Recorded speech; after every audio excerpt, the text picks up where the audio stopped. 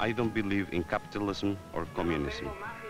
My only interest is in seeing a Guatemala where they no longer kill, because they killed my father. And I know the pain when they take a father away from you. I don't want to see more mothers when they come to my office and they say, "Father, they took my husband. Help me, Father." We don't want that anymore. That is why we want to do something, not to create more violence and injustice, but rather to correct the errors of the past. The errors that continue creating death and anguish among the people of God.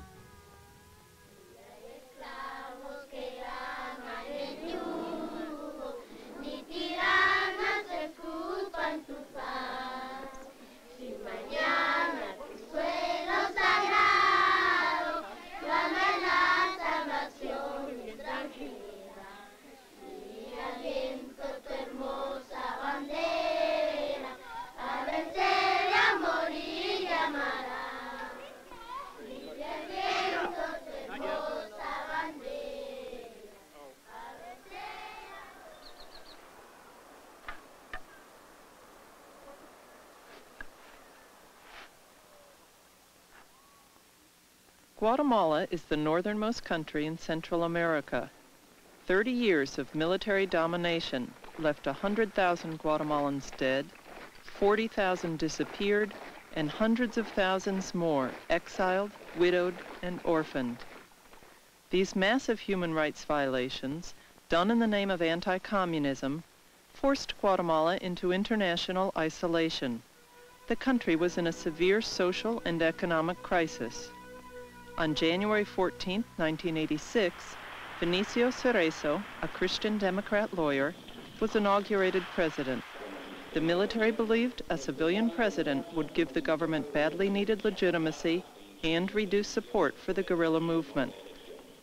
Well, in general terms, we are working in the democratic process in Guatemala, trying to build a democracy over the basis of state of law, respect of the human rights, respect of the political opposition in the country, diminishing the repression and violence existing in the near past, and giving the people the confidence and they are really the actors of their own destiny.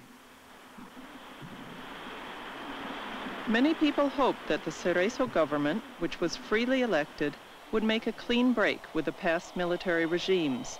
The U.S. State Department called his election the final step in the return of democracy to Guatemala. This film examines the kind of democracy existing in Guatemala today. It focuses on human rights, land reform, and continuing military control to show the problems facing the country and how the new government is confronting them.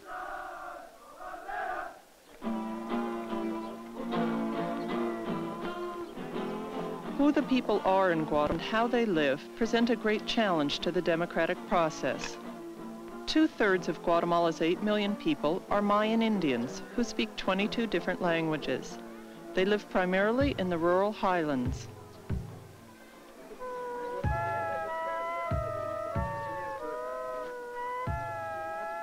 Santiago Atitlan, an Indian community. In this coffin is a 3-week-old baby, too malnourished to survive a cough.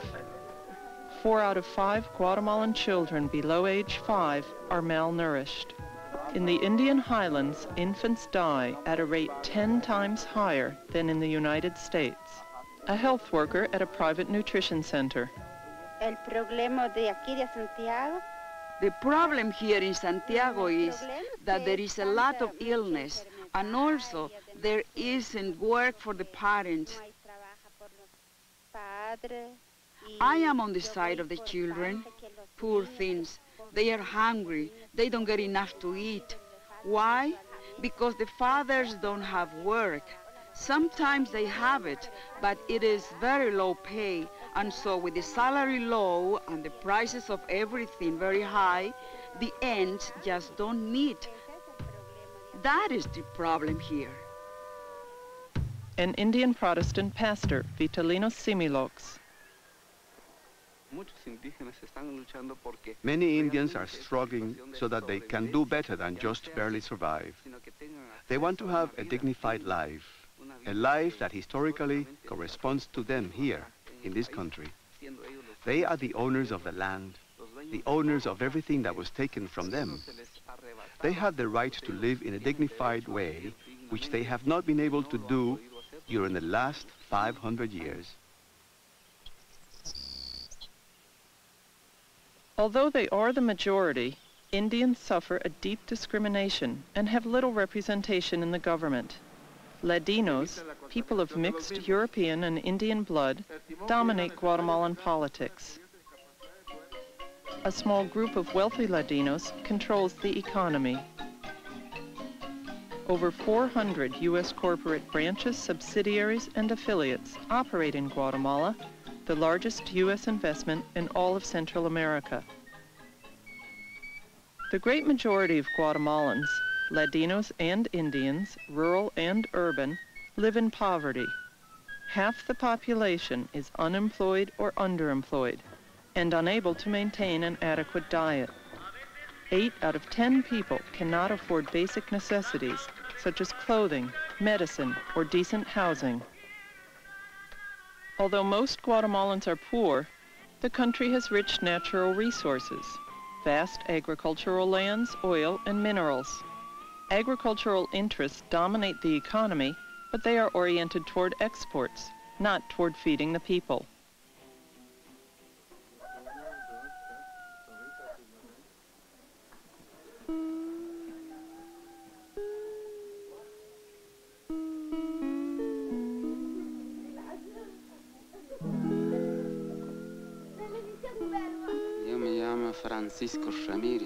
My name is Francisco Ramirez.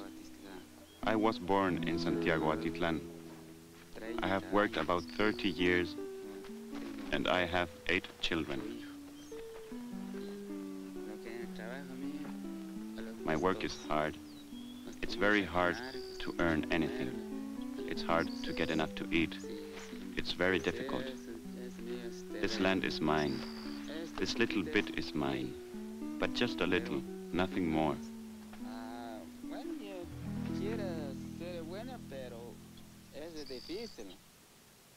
I want things to be good for my children, but it's difficult because I want my children to study. But they can't because they need money to study. I just keep doing this work because what else can I do?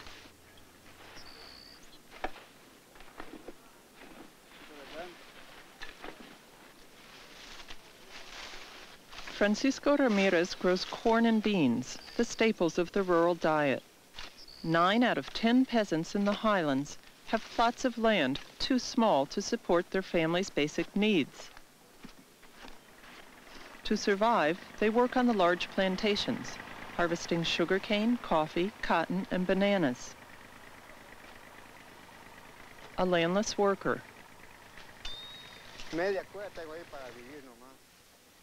I have a small parcel to live on, nothing more. I have to go to the plantations to earn my living because there's no other way. That is why I am here.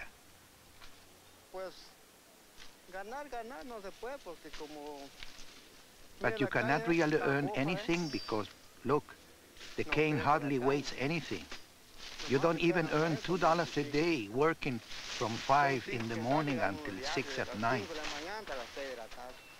2% of the landowners control 2/3 of the arable land. Nowhere else in Latin America is the land distributed so unequally. Archbishop Prospero Penados del Barrio. To have peace and justice in Guatemala is a very slow road, an historical process. For example, the land is still very poorly distributed. There is still no social justice. The wealth is in the hands of very few people. For example, the large plantations. The people who have a lot of land without cultivating it, idle land. This land should be cultivated.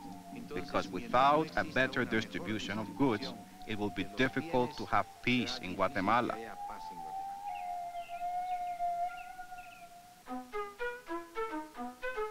Land has played an important role in Guatemalan history. When President Jacobo Arbenz implemented a land reform program in 1952, it infuriated Guatemala's largest landholder, the United Fruit Company. It fueled U.S. government suspicions that Arbenz was controlled by communists. In 1954, a CIA-orchestrated coup ousted Arbenz, who had been freely elected. United Fruit got its land back, and no government since, including Cerezo's, has put a significant land reform program on its agenda.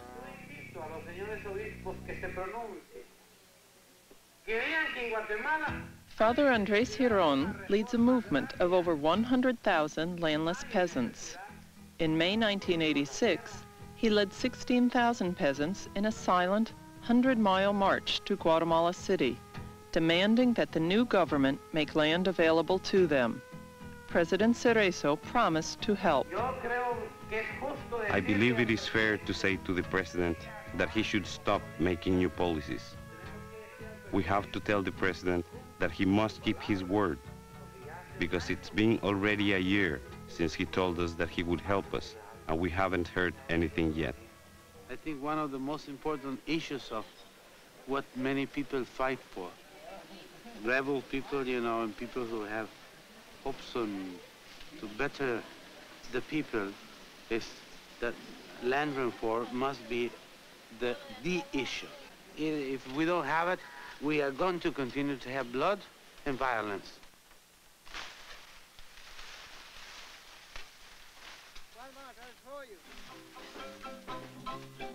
Teddy Plocharski exports coffee, rubber, melons, flowers, and a spice called cardamom on his 10,000 acres of land. He is ex-president of a powerful landowners association. I don't believe land reform is the solution, because it never worked before in Guatemala, and it hasn't worked in Mexico, it hasn't worked in Salvador and Nicaragua. It's the behind the scenery of the president is the military people and the landowner, you know, the big rich people, you know, who are not helping him to really make any good decision to better the people. I think the president is some kind of a marionette who is, you know, he's willing to do something, but he doesn't have the power to do it. The government has promised and has publicly said that they'll do anything to make sure that private property is respected. So far, we have not had any problems with that. There have been some problems trying to take over farms, but the government has come out clearly and said they would not permit that.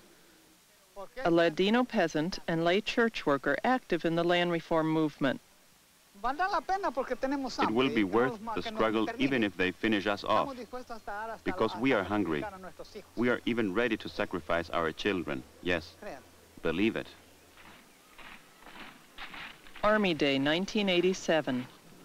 The Army has been the primary political force in Guatemala since 1954, maintaining power through fraudulent elections and coups. Today, the military's power has not diminished in spite of having a civilian president. During the 1970s, both Indians and poor Ladinos joined a growing popular movement protesting the military's power. They organized peasant leagues, trade unions, and student groups to demand land and other social reforms. Government security forces and death squads killed and kidnapped their leaders, calling them subversives and communists. Due to the massive human rights violations, the U.S. cut off formal military aid to Guatemala in 1977, though significant amounts were sent through other channels. The government's violence convinced many Guatemalans that reform would never come through peaceful means. For the rural Indians, taking up arms became a means of self-defense from the governmental repression. Guerrilla organizations grew stronger. By the late 1970s, several thousand armed guerrillas operated in the highlands, where they had over 250,000 unarmed civilian supporters. The army directed its counterinsurgency campaign at the entire civilian population in that region, massacring tens of thousands of Indians, including men, women, and children. They destroyed over 400 villages. Thousands of people fled to the mountains to hide or sought refuge in Mexico.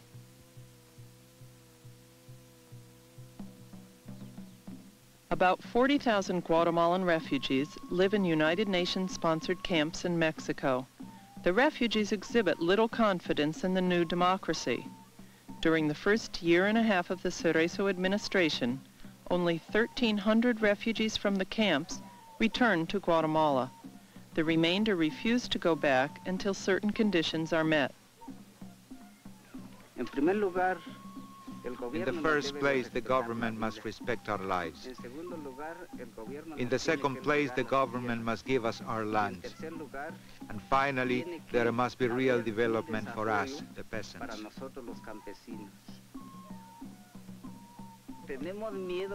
We are afraid to return to Guatemala because we know that the army is going to kill us.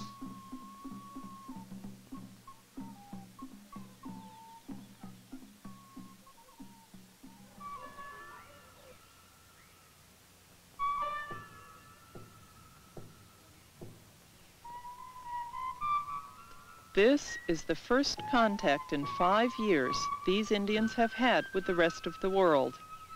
They were hiding in the mountains since they fled their villages, which were destroyed by the Army's counterinsurgency campaign.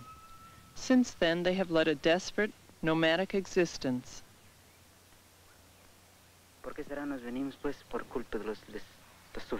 Why did we come? Because of the suffering. We came because of the suffering, because all of the kids, children, old people, and the sick.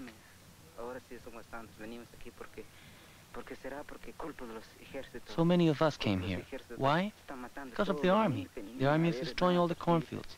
There's nothing, not even tortillas. We're telling you this because the poor people are suffering hunger. The army is after us, and so that's why we came here. Several thousand Indians are said to be still hiding in remote areas. The Catholic Church is sheltering this group, but they are the exception.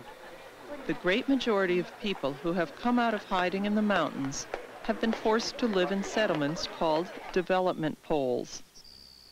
The army created them to separate the civilian population from the guerrillas. They now include over 60,000 people. A development pole called Chitu.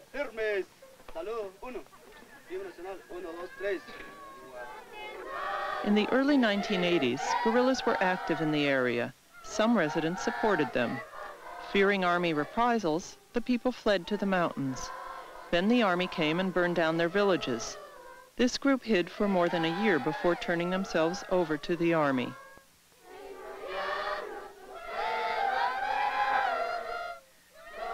Defense Minister General Hector Gramajo. But development poles were only part of a strategy of the military government to bring service to rural areas, health, education, and other services, and to provide basic housing and work. They are now within the frames of the democratic government. Anyone entering or leaving the settlement must have army permission. Twice daily, the residents are expected to participate in civic activities, including speeches given by soldiers dressed in civilian clothes.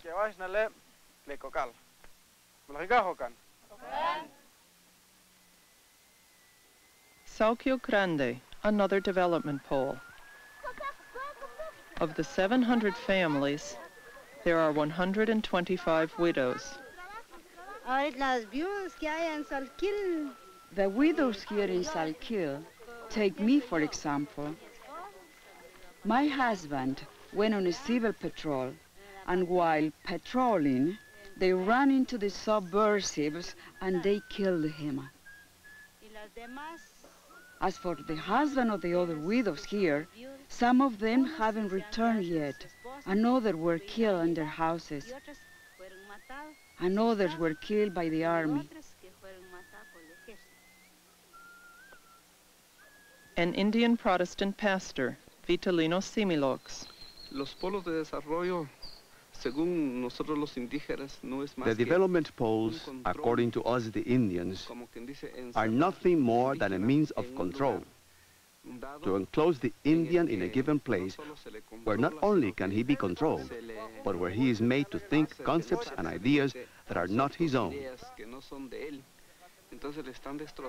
They are destroying the Indian culture, erasing it from history and the rest of the population.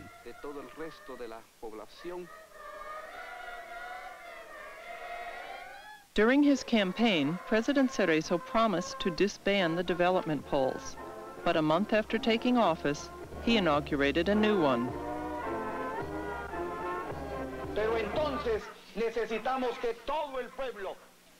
We need all the people to forget the past and to unify, so that together we can move Guatemala forward.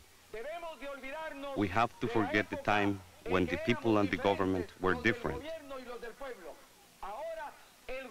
Now the government is of the people. I count on the backing of the army and of all the people.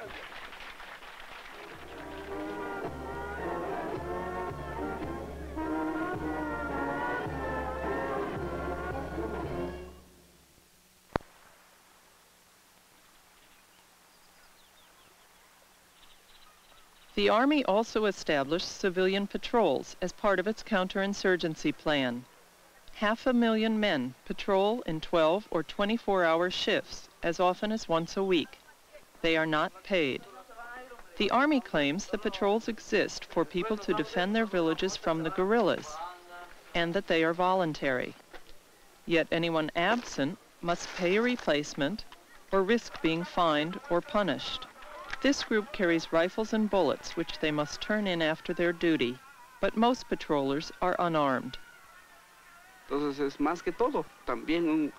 More than anything, it is a self-policing of the population, to inject the feeling that I watch my friend or my neighbor, and that he also keeps track of me. Whatever I might do, I am definitely obligated to inform the army, and so is the other person. For example, if I did not do my duty, if I arrived late, or if I am not in my house. What has happened recently, and especially with this government, is that they have made some changes to give the appearance that it is voluntary. But the result is the same.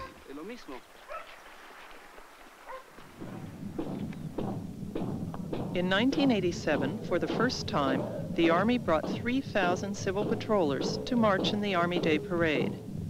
The Army created both the patrols and the development poles to maintain control of the rural population. Human rights groups say this proves the lack of civilian control over the military, illustrates the weakness of democracy in Guatemala, and is a fundamental violation of human rights. A former church worker who fled his village and fears being identified. Well, the democracy is a lie, because we are not enjoying democracy. Maybe some people are enjoying it, like the rich, but for the poor people, the Indians and poor Latinos, for us, there's no democracy. The military are the ones who have the power in Guatemala. We are not free. Guatemala is one of 10 Latin American countries which changed from military to civilian rule since 1979. A recent visitor to Guatemala awarded the Nobel Peace Prize for his human rights work, Adolfo Pérez Esquivel from Argentina. Just to change the government does not mean that the problems are over. There is a strong inheritance from the dictatorships which make the work of these incipient democracies difficult. I believe it is necessary to do away with many things, such as the concept of national security in the armed forces. Once and for all, the armed forces have to comprehend that they should stop being troops of occupation of their own people in order to become an integral part of a democratic liberation process for all the people.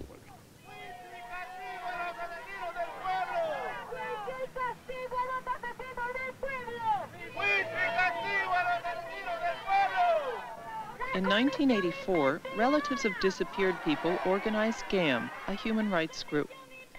GAM charges that 40,000 Guatemalans have been disappeared since 1954. 2 GAM leaders were assassinated in 1985, and others received constant threats. Ninette Garcia was a founder of GAM after her husband, a trade union leader, was disappeared. Our immediate demand is the formation of an investigative commission that can tell us where they took our relatives. The uncertainty of not knowing whether they're alive or dead or what was done to them must end. President Cerezo has vacillated on forming a commission to investigate what happened to the disappeared. He also declared that no military people would be put on trial. Just before leaving office, the outgoing military government issued an amnesty decree. It prohibited prosecution of the military or security forces for abuses committed while they held office. America's Watch, a human rights monitoring group, calls the self-amnesty an attempt by murderers and torturers to pardon themselves, as well as to impede any inquiry into their activities or into the fate of their victims. Defense Minister Gramajo. In reference of the amnesty 3 or 4 days before the inauguration of the new government, it is a misunderstanding. The decree of amnesty was for every Guatemalan. It was not dedicated to military people, but military and civilian people, all that were involved in any way in this civil war that we actually had in the country. It's not dedicated to the military. It's for everyone, and we want to go forward. We don't want to stick to the past. Media vuelta. Lucha. Edmund Mulet is one of 100 deputies in the Guatemalan Congress. He belongs to the largest opposition party, which defines itself as being in the political center. The people who are responsible for the killings, for the kidnappings, for the massacres, the people responsible for the corruption in this country are still in very important positions in the military, in the power, in a civilian government. The army is not responsible for any wrongdoing. The army reacts as a constitutional mandate against terrorism. And we actually were engaged in a civil war, and in a civil war people suffer.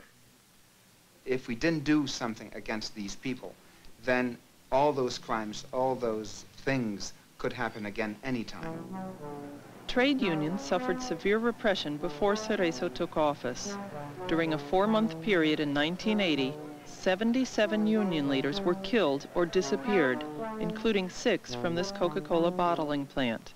A representative of UNCITRAGUA, a labor federation. Nosotros tememos que eso, que la represión que se sucedió en los años. We are afraid that the repression that happened during the 1980s, at the end of the 70s, and the beginning of the 80s might happen again. This is always true when we see the government favoring private enterprise and the same traditional power groups. This will bring the government to a crisis, which means that the government will have to unleash an even greater repression in order to maintain itself in power. The real facts is that repression diminished, almost disappeared in Guatemala. The figures, even the figures, and the perception, the feeling of the people have changed all the way. Means that my strategy, talking with the military people, succeeded. If there are no human rights violations, what happened to the Rachel Sissimit family? What happened to Camilo Garcia and Basilio Tuis and Lopez Chavez? What happened to the kindergarten teacher and the family they machine-gunned yesterday? What happened to the worker from Escuintla who was assassinated yesterday? We say that these are serious violations of human rights, which they want to cover up by saying that they are common crimes. But it is not possible. They are political crimes. Although the number of victims may vary, the military structure responsible for most of the violence remains intact. Repression continues. It is most evident in the highland region. The mayor of Santiago Atitlan. There were 2 other kidnappings in the month of January. And then there were 2 kidnappings of people walking in the mountains. And also 2 other people were disappeared. Just this week, Monday afternoon, there were 2 more who were shot on the other side of town. The only thing known, according to information from the relatives who saw it, is that they are strangers with masks and machine guns who did the killings.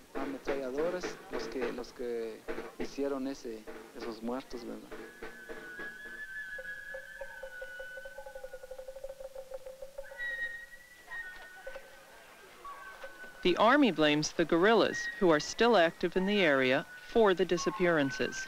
Some residents say the army is responsible. Santiago Atitlan may appear to be a tranquil lakeside community, but the continuing disappearances, army presence, and guerrilla activity put life on edge.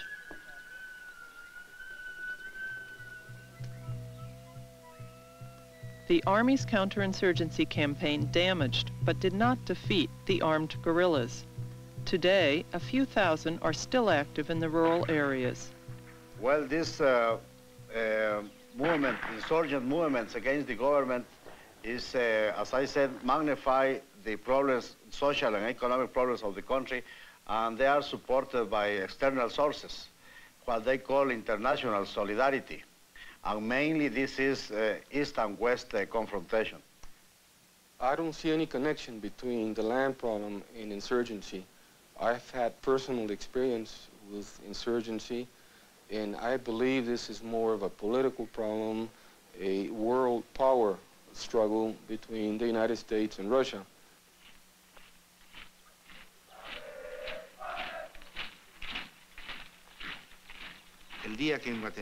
Until the day when there is a better distribution of land and of the fruits of labor in Guatemala, until there isn't much social difference, for example, between Indians and Latinos, between workers from the country and the city, until then, there will always exist this uneasiness.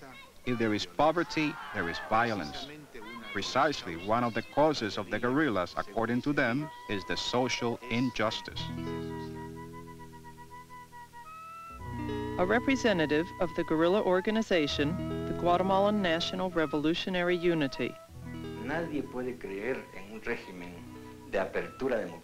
No one can believe in a democratic process if there aren't elements which demonstrate that there is a foundation of justice and confidence and credibility in the authorities.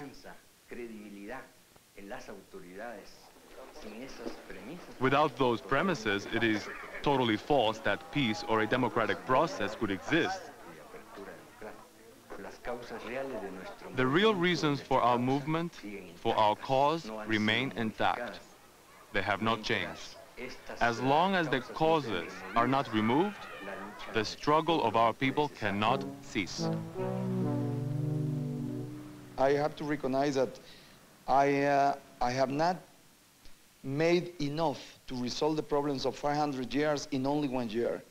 But I made the 2 or 3 steps to establish the settlement, the basis of a new era in Guatemala.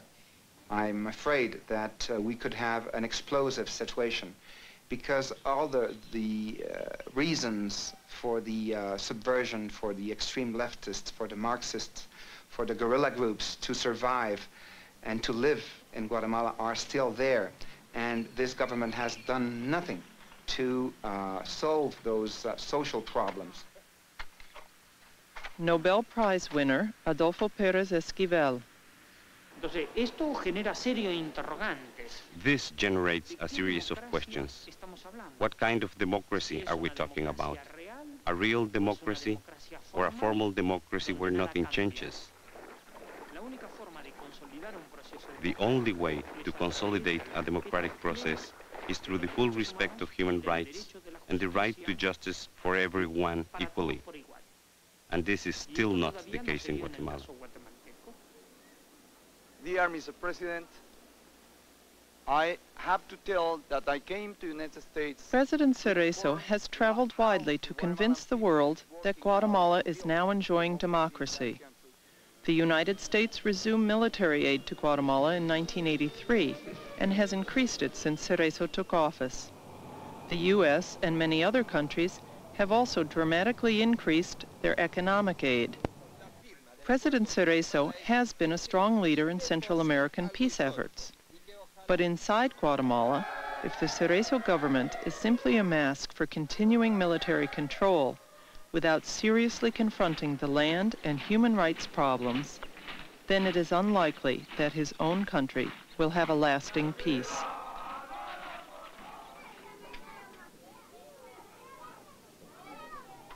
An estimated 200,000 children lost one or both parents in the violence. Their memories may recede with time, but their painful past has already left its mark.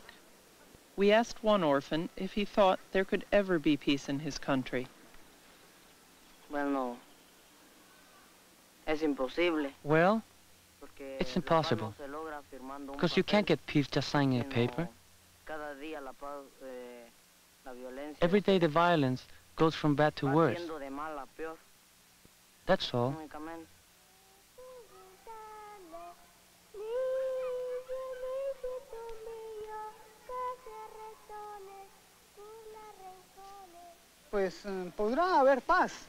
Maybe there will be peace within a few years, but for now there's no peace, because as long as there's hunger, there's no peace. The struggle for peace and democracy in Guatemala has a long history. Despite the extraordinarily high price the Guatemalan people have already paid, their struggle continues.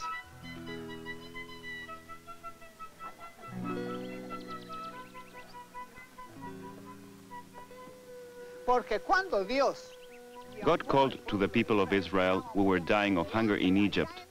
They were given the great task of making bricks. So God said, I will take you away and give you my land. But did he simply give them the land? No, they invaded it, because others held it by force. Today, other people are holding our lands by force, and so now we are going to take them.